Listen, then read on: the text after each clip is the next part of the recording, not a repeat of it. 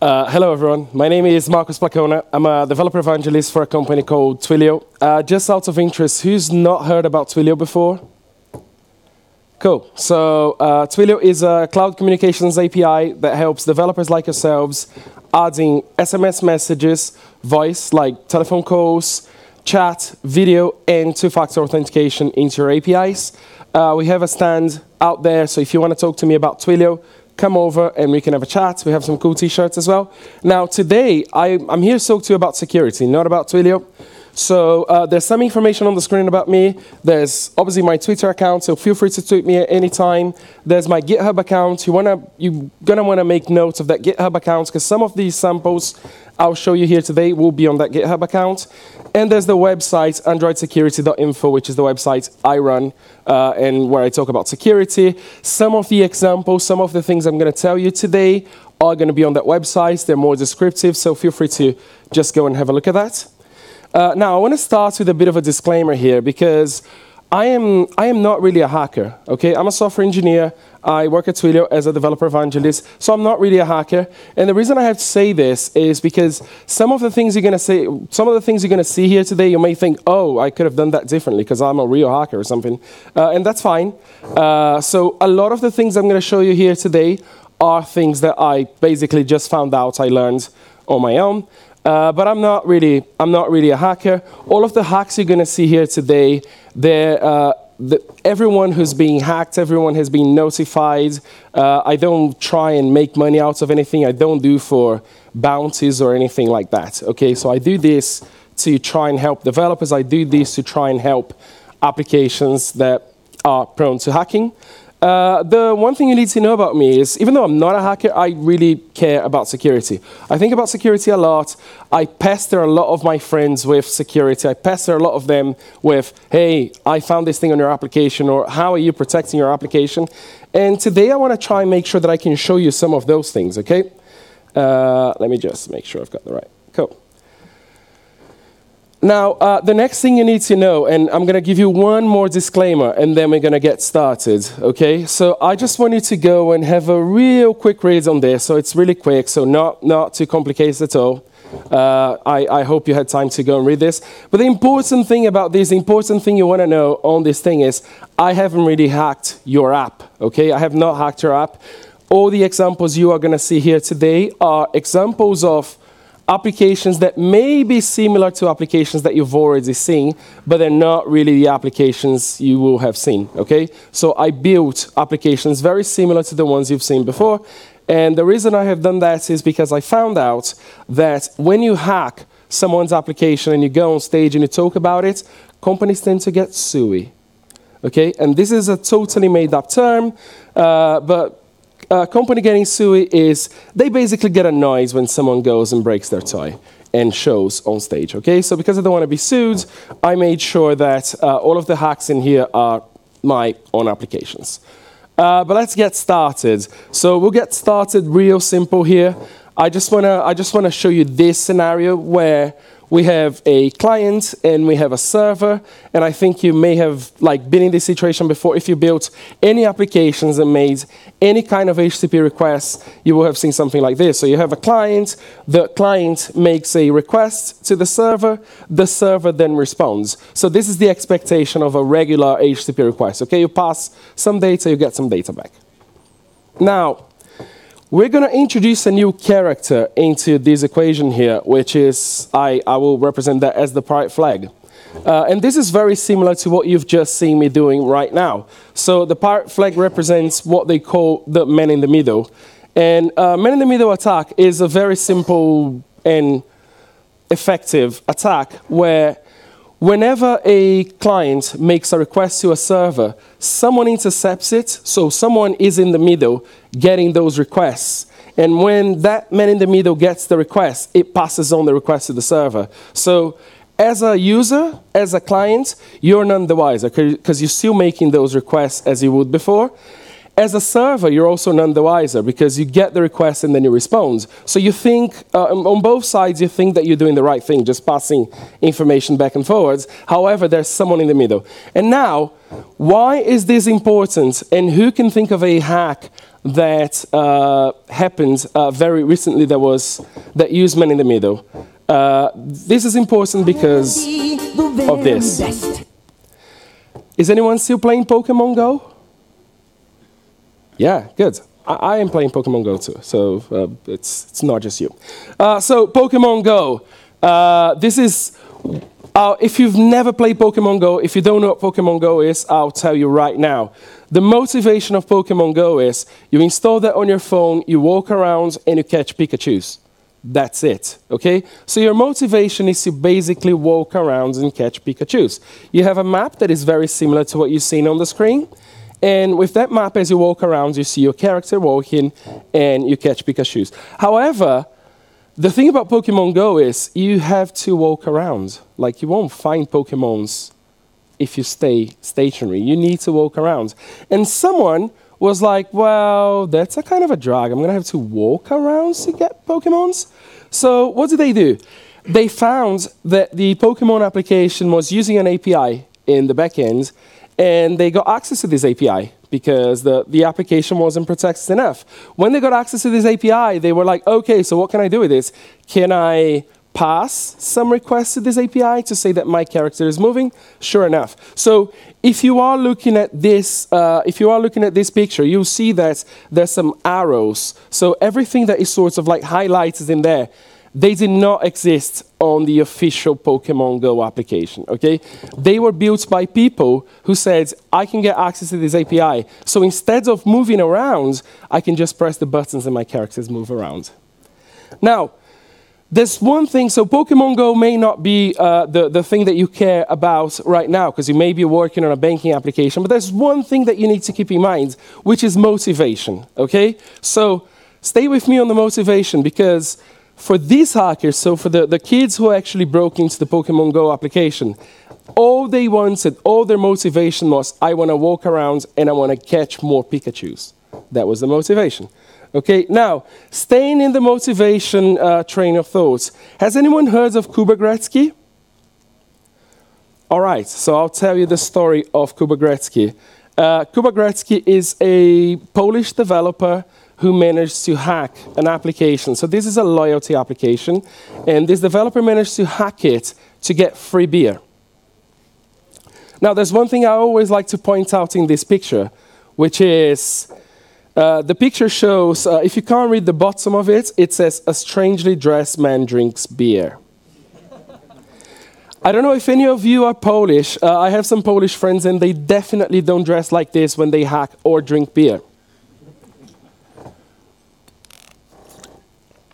Now, the way Kuba Gretzky managed to hack this application, as I said, was through loyalty.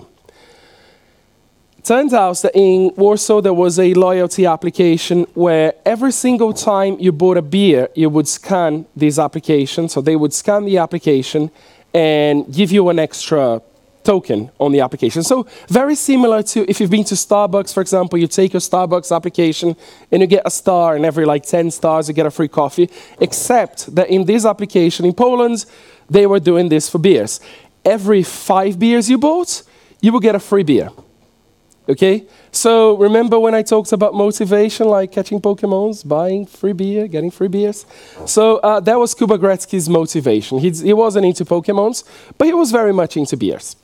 Now, Kuba Gretzky realized that the way this worked was the application, every single time you went to the bar, the application would make contact to a near-field communication, so it would make contact to one of those beacons, and the beacon would then pass information to the application. Okay, so the application gets near to it, the beacon passes some information to it, and then the phone would make an HTTP request to a server. Now, if the beacon passes information back to the phone, you own the phone, so you can do whatever you want with it. And sure enough, this is what Kuba Gretzky did. He thought, well, if I put an HTTP proxy in the middle of this communication between my phone and the server, I can now know what information is being passed from my phone. So if my phone makes an HTTP request to a server to say, I get a free beer, how about I go and make some of those requests? And that's exactly what Kuba Gretzky did. So he found out that on the request, there was an authentication token. Okay, so this is the highlighted bit on the slides. There was an authentication token. This authentication token was in plain text. It was not, there was no encryption or anything, it was in plain text. He also found out that in this authentication token, there was information about the beacon. So he could just go and clone this beacon himself. He also found out that there were different things in different places where he could get this free beer. So he could always be changing his request. So it didn't look like he went and got 100 beers from the same bar. He also found out that there were other things he could get, such as burgers and everything. But let's stay with beer. He was interested in beer, okay? And sure enough, as you can see, so this is the actual request. So this is the real request. And as you can see, all it took was, well, you make a post request to it. And that's exactly what Kuba Gretzky did. So he kept on making requests and requests and requests. And up until today, it's unknown how much beer Kuba Gretzky actually got for free. All I know is that he drank a lot of beer. And at some point when he was tired of drinking beer, he wrote a blog post about this. So he wrote a blog post saying how I hacked an Android application to get free beer. This was back in 2016. The next time Kuba Gretzky blogged was in the middle of 2017. So he was like out for about a year, probably still drinking beer. Now, cool. This was a bit of a problem, okay? So especially because unlike the way I do things, he actually went and exposed those people. Like he didn't say anything about the name of the apps or anything, but he went and exposed those people in his blog. And there's a chance here that he may have got in trouble. But it's what happens. But let's talk about what could have been done to stop this, because well, he was able to do that. And honestly, I only know that Kuba Gretzky was able to do that, but more people could have done that. There's a bunch of people there, like whose motivation is, it kind of rounds around beer. So encrypting all the values is one of the things they could have done, and encrypting all the values is a super simple thing. So I am going to be using examples in Android in here. All of the things I talk about will be applicable to iOS as well. So do we have? Can I just see a show of hands? Is anyone building Android applications? iOS? Windows Phone? Okay. So I will be showing some examples in Android. So Android is what I do the most. But everything I say here will be applicable to any of the things that you're building. So the first thing is adding something like a dependency just like this. So this is a really simple library that does AES encryption to your keys. Okay, so instead of just passing a big JSON file with all the information to be ready to be read and replicated, they could have just encrypted values. Encrypting values is super simple. So in this case, you start by just adding a dependency into your code. You have a password and you have a string. And you can encrypt your values, and you can now go and decrypt those values, okay? So really simple, but now you're thinking, okay, so I'm looking at this code, and you've got a password on the code, which is also in plain text, right? So I'm kind of going against myself here. The passwords in this example is just so you know where the password goes, so don't worry about that. You shouldn't be using a password like this, and I'll tell you how to not have a password in the middle of your codes. But the reason I'm talking about having passwords in your codes is we're going to start moving towards a different story here, but the reason I'm talking about having passwords inside your codes is eventually your keys are going to end up in GitHub. Who's done that before? Who's pushed the key to GitHub and went oh, shoot. Yeah. Probably more of you, but you don't want to admit this. So this is a different story. So there's this guy called Luke Chadwick, and he accidentally committed he pushed his AWS keys into GitHub, and it was literally a 20-minute mistake. So he pushed his keys into GitHub for 20 minutes. And what happens with AWS keys when they end up in GitHub is people, there's webhooks and there's an API on GitHub, and people will be watching for those keys. They have regular expressions to watch for those keys. And whenever those keys end up in GitHub, what they do is they start mining Bitcoins. If any of you has ever mined Bitcoins, you will know that, first, there's no way you can make money with this, because right now. However, if you're mining those Bitcoins for free, then all the money you make is free. So what they do is they spin up a bunch of new instances on AWS, and they start mining Bitcoins with those. Okay, and in fact, what happened to Luke Shadwick was he got a bill of nearly $3,500 in 20 minutes.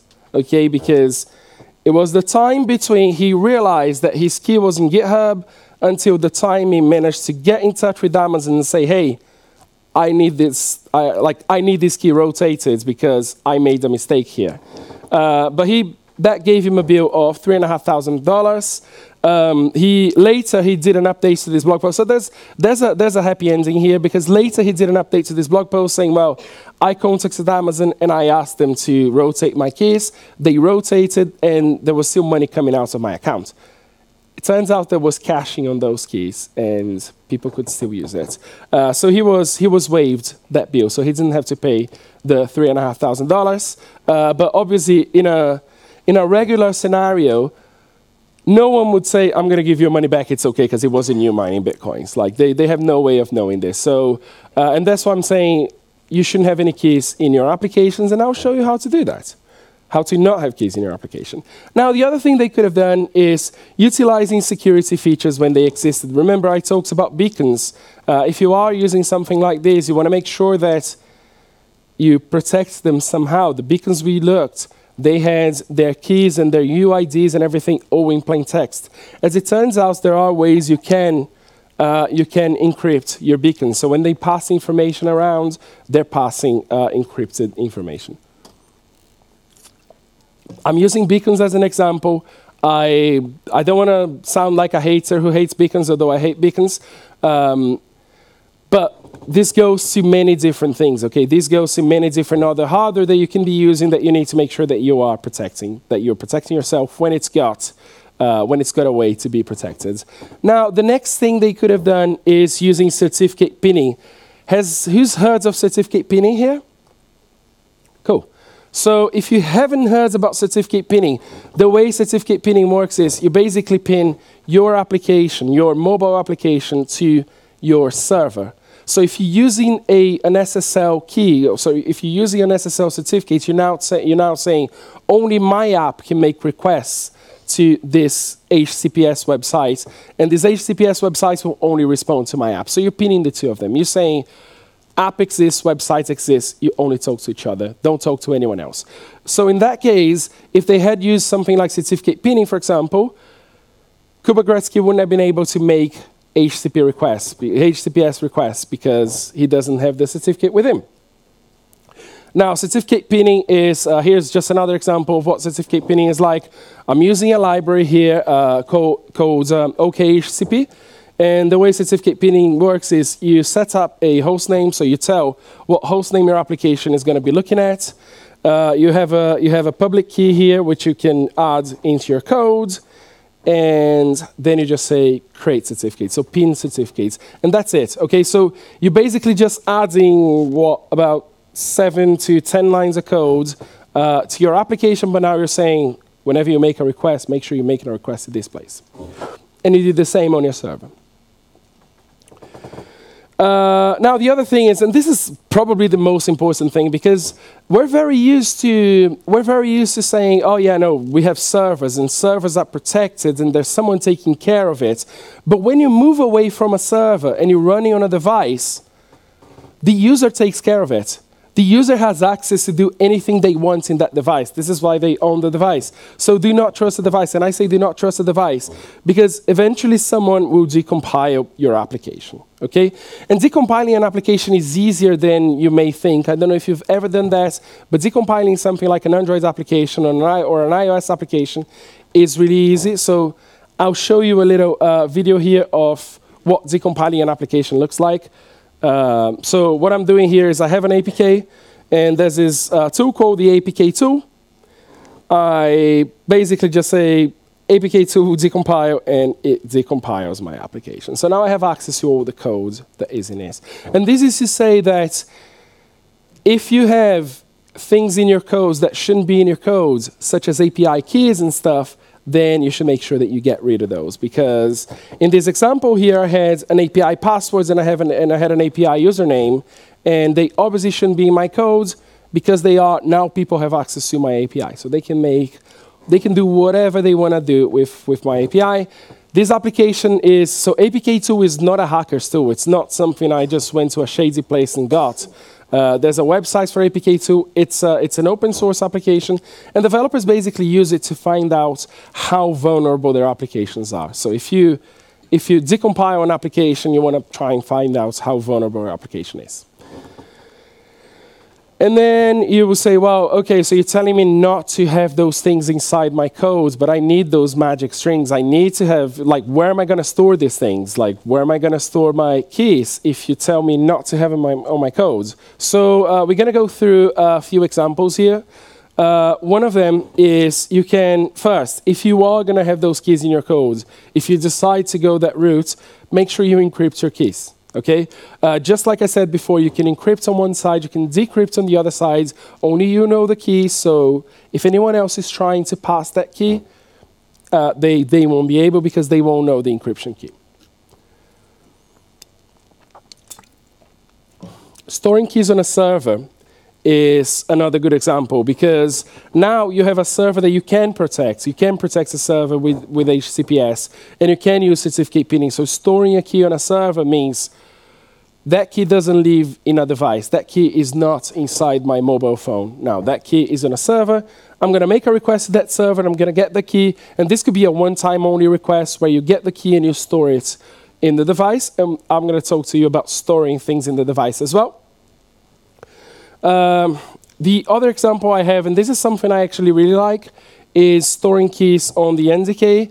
So the NDK is the native development kit in Android. So you have the Android SDK and you have the NDK. NDK is where you go and write C++ stuff.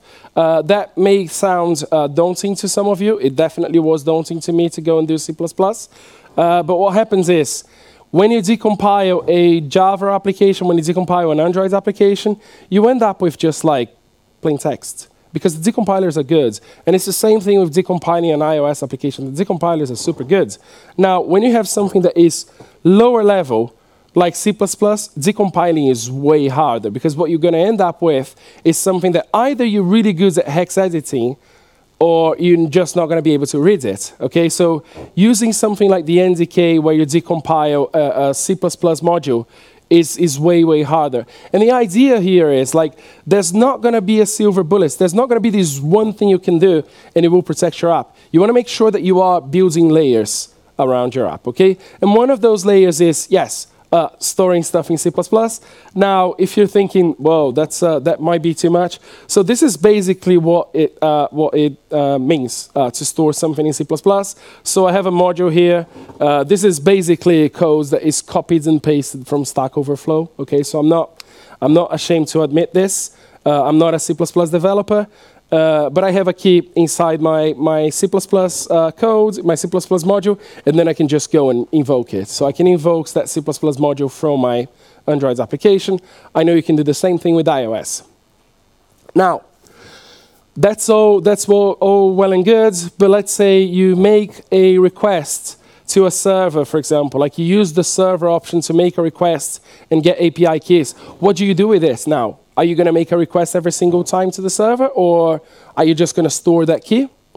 My preference is to go and store the key on the device. Okay, storing the key on the device is like, if you're an Android developer, I'm not talking about shared preferences. Like, I'm not talking about, if you're not an Android developer, shared preferences is like cookies. So I'm not talking about storing in shared preferences. I'm talking about storing in something like the key store. The way the key store works is it's hardware backed. So you basically have a chip on your Android device that will take care of encrypting every single value that you pass on it. The one caveat about this is, well, there are actually two caveats about this, but one of them is it's really only useful on anything above API 23, so this is Android N. Anything below that, it just won't be as great. Because Android N, well, anything below Android N would just generate public keys, and you want to make sure that you're using symmetric key generation here. So you want to make sure that you're using proper keys when you use this thing. Now, adding this into your application is super simple. So what I'm doing here is I have a key generator, so I get an instance of key generator. Then I pass some properties into it, okay? So you don't need to memorize all those things. I'll be publishing those slides later. So I pass some parameters into this, and then I create my cipher. And with my cipher, I'm now able to pass a string, any kind of string into it, and it turns into something that looks like nothing. Now, let me see if I can show you an example here of this thing running. I have some code in here. So I have a really, really simple application which is looking all blown up. Let me run that again. So I have a really, really simple application. It's got two fields. One field where you pass a string in, and one field where you can see what comes out of it. Oh, I'm gonna have to close this because it's looking all zoomed in. Can I zoom out? Oh yeah, here we go. Cool. So really simple application. It's got one field where you pass whatever you want to encrypt. It encrypts, and then you have a way to decrypt. You have a way to take it back. Okay. So remember, this in a device, any of the newer devices, this will be hardware encrypted. This is sort of the best you're going to get in terms of encryption because you're using hardware to do it. You're not using software to encrypt. So this application has two classes, one that encrypts. So that's the stuff I just showed you, and one that decrypts. So it just gets the key store in here, and it turns my string, my encrypted string into something that is more readable. So I'm gonna type something here. So I'm gonna type NDC Oslo, and let me get rid of this keyboard. And when I click encrypt, you'll see that the stuff in red at the bottom is basically NDC Oslo encrypted. I can carry on encrypting this as many times as I want. It's going to change the value, but it will use my key. If I want to go and decrypt, I can just press decrypt, and then it brings me NDC Oslo back. Okay? So again, in a real device, not in an emulator like this, but in a real device, this will be using hardware encryption, which is really what you want to use. So in this example, if you are using an API, for example, or if you are using a server, going to a server to get API keys, you're gonna want to use something like this to store the keys inside the application.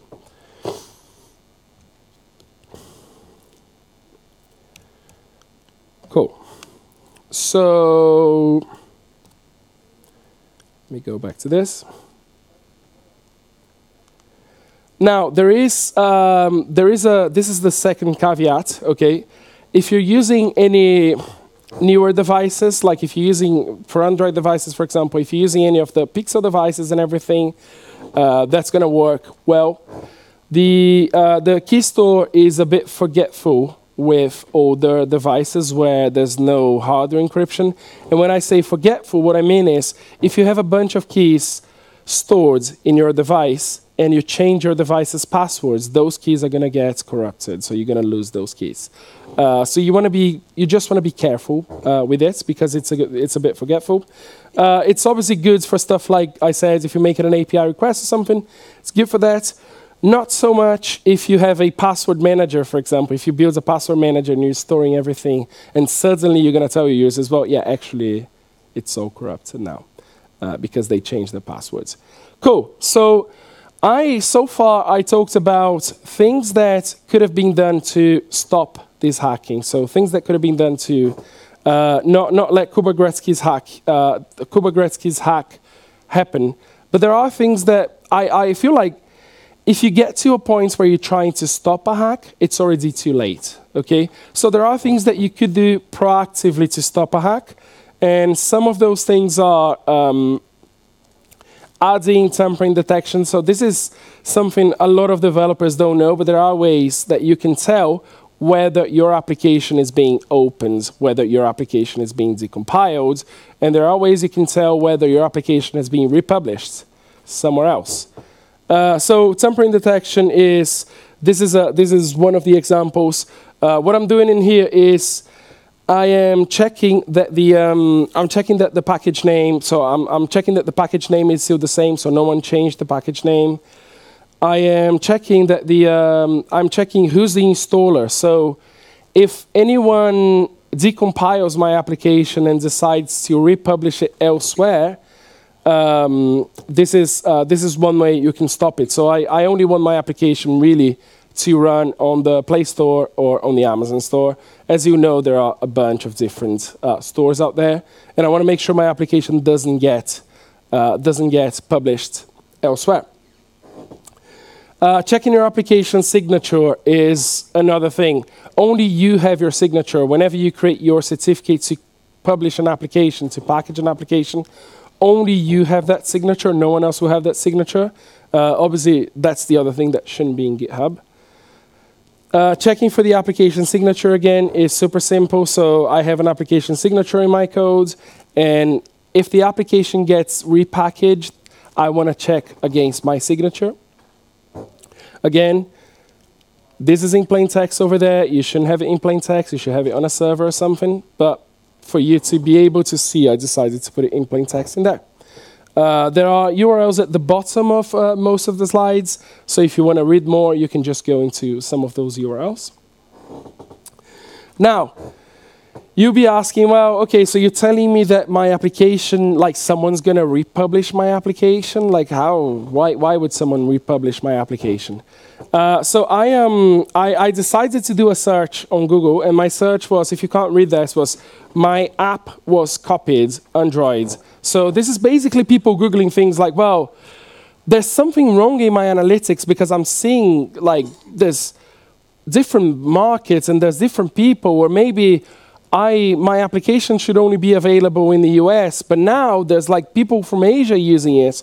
What is going on? So I did a search for this, and I found out that the results are kind of staggering. So there's almost 4.5 million people asking this same question. So as it happens, there's a lot of different markets who will get your applications and will just like repackage them, republish them. And if you do, so the thing about repackaging and republishing is, if you have an application that is free and like you don't make any money of it, it's just like for fun, it's okay. But if you have applications that actually generate you any kind of revenue through ads, for example, what people, when they repackage applications, what they'll do is they'll use their ads ID. So they'll change your ID and they'll use theirs. So now they're making the money. So your application is available in a place where it shouldn't be, and they're also making money out of it. And you're giving support, of course. Checking for rooted devices is another thing. So as it happens, you can root a device in both iOS and Android. They're just called different things, but it's the same kind of principle. So checking for rooted devices is, if a device is rooted, it means you can now do anything on it. Like it's like going into your laptop and typing SU in command line. Now you have access to doing everything. You're a super admin. Checking for rooted devices is super simple. What you try to do is, in your code, you can say, hey, I want to try and execute something like SU in here. And if I can execute, then that device is rooted. Okay? Now, talking about rooted devices, this is a choice that you're going to have to make at some point, because if you're running, like I said, if you're just running a game or something, you don't want to stop people with rooted devices from using your laptop, because your application, because sometimes people will root devices for good reasons. Sometimes they'll have good reasons to do it. However, if you have something like a banking application, for example, then yes, you shouldn't allow people with rooted devices to use it. Because once a device is rooted, most of the things I talked about here, most of the things I talked about when it comes to like protecting your application, they go down the drain. Because now that you can, as a user, you can do anything with that device. So they kind of go down the drain. So you wanna look out for that. Exposed is a framework that a lot of people use, a lot of hackers use, and many people don't know about. What Exposed does is it's not necessarily a hacking framework, but it's a framework that you can install into a device, and now you get access to different things inside of it. One of the different things you get access to is hooking. And hooking is basically a way for you to listen to callbacks from applications, any applications. So if your application has a callback to something like a button was pressed, or banking application, or if your phone has something like banking application has been opened, hooking can get access to it. So basically now people they don't only know that you have things installed on your phone, but they get access to what you're doing inside those applications. And hackers use that a lot to get access to what servers these applications context, because you may try and do things like, oh yeah, I'm going to be super protective about like going to a server and everything, and I'm going to try and be clever. But with hooking, there's not many ways you can protect your application from people getting access to things on it. Luckily, there are ways you can detect whether a mobile device has something like Exposed installed, because Exposed injects a jar file into your device, so you can get access to this. So you can basically find out whether someone is trying to do anything dodgy with the phone. Like I said, routing is one thing. So people will sometimes have real reasons to root their phones. I don't see why someone will have real reasons to have something like Exposed. So I personally would block anyone who's using Exposed from using my application.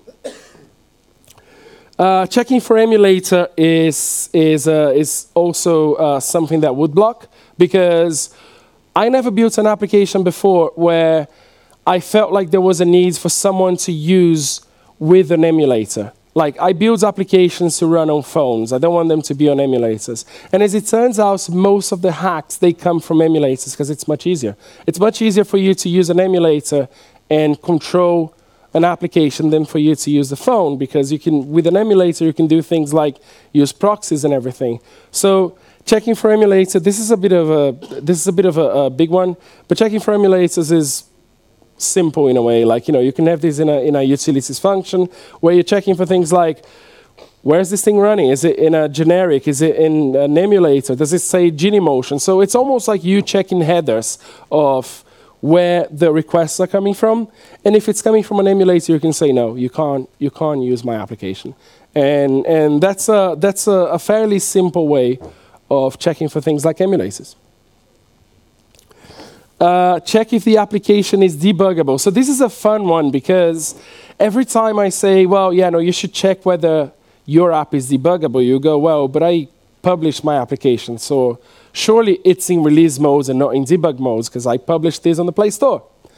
So checking if an application is debuggable, and I'll tell you why I'm talking about this. So checking if an application is debuggable is just like you're checking for a flag. So if the application is debuggable, true or false, you're checking for this flag, and that's it. Now, the reason you want to do that is because changing an application to be in debug mode is like really easy. So I have my example application here where I decompiled earlier. And if you didn't see my change here, all I did was I changed the Android debuggable from false to true. And now this application is debuggable. When an application is debuggable, you can do anything with this. Like, you get access to all the logs and everything, which you wouldn't get from a release mode application. So these are just a few things that you can do. And like I said, nothing is the silver bullets here. Like, there's no silver bullets. There's no one thing you can do. It's a conjunction of a bunch of things you can do that will help you protecting your apps. And this is usually the time when people look at this. People have been sitting for like, 40 minutes now? And they go, well, okay, so I'm slightly confused about like all this, because like you talked about a bunch of things I can do, and I haven't done any of those things so far. What should I do? Should I go back from the conference and tell my boss we're going to delete the app and start again? No. So the good news is there are tools that will help you out with this. So some of the examples I gave you here will obviously be helpful to you, but there are tools that you can use. A couple of tools I recommend, and I only recommend them because they're good. Like I get no commission for recommending those tools. ProGuards and DexGuards are two tools I use very often. The cool thing about ProGuards is if you're building a new-ish Android application, for example, ProGuards is installed by default. It does things like name obfuscation, for example. So it will change your class names or your method names where you have something like get user credit cards. You shouldn't have that, but if you do, it will change those things to something that is less readable. So it does name obfuscation. It does codes optimization for you as well. If you have methods and things that you're not using, it will just get rid of them. DexGuards, which is its counterpart, as you can see, it's just the logo upside down. It does different things such as class encryption, so it will actually encrypt your classes. So even when you go and decompile an application like I did, when you open the class, that class will also be encrypted. So it does class encryption. It does stuff like co-hiding, string encryption, certificate checks. So certificate checks is basically the certificate pinning I've been talking about, where we did it manually. DexGuards just does it out of the box, which is cool. It does debug detection. It does emulate detection. So most of the things I talked about here, DexGuards just does it for you. And then you're thinking, oh, that's really cool, so I could just go and use DexGuards. Yeah. Biggest difference here is ProGuards is free, DexGuards costs money. So obviously, if you have something like a banking application, for example, like I said, you're probably going to want to go towards the DexGuard sort of way. It does things like root detection, for example, which is what I mentioned. Hackers get clever and clever all the time about rooting. So you will have a way of detecting root today, and a hacker will find a different way tomorrow of like bypassing it. DexGuards, they basically keep on top of it. So they make sure that their root detection is very efficient. So the difference in here is like how big is your application, how much money can you lose if someone wants to take charge of it.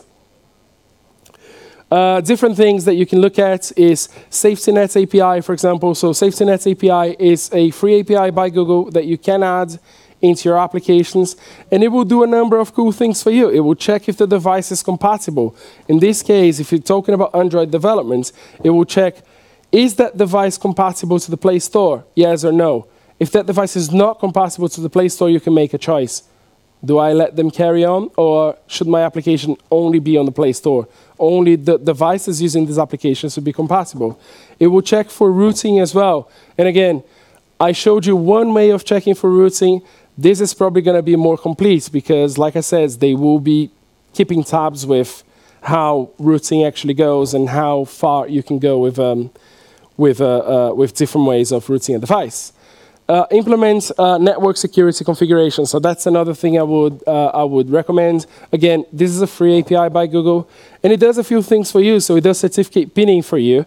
It does debug overrides. So even if someone goes and changes the application from debug equals false to true, this thing will just go and revert that. The slight caveat is it only works for Android from Android N.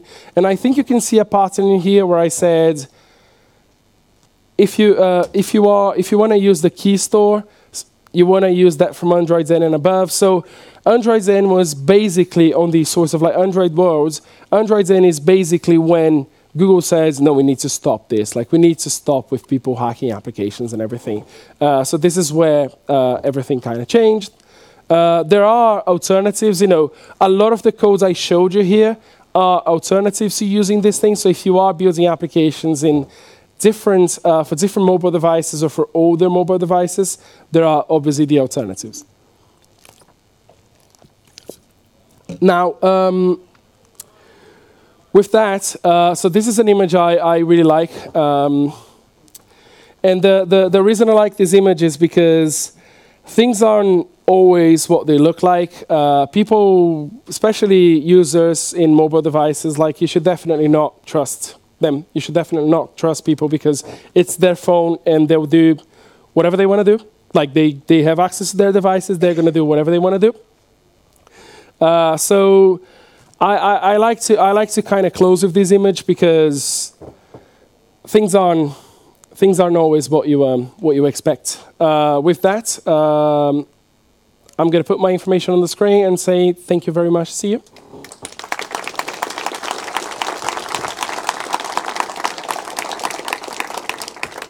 Now, we do have some time for questions if anyone wants to ask me any questions.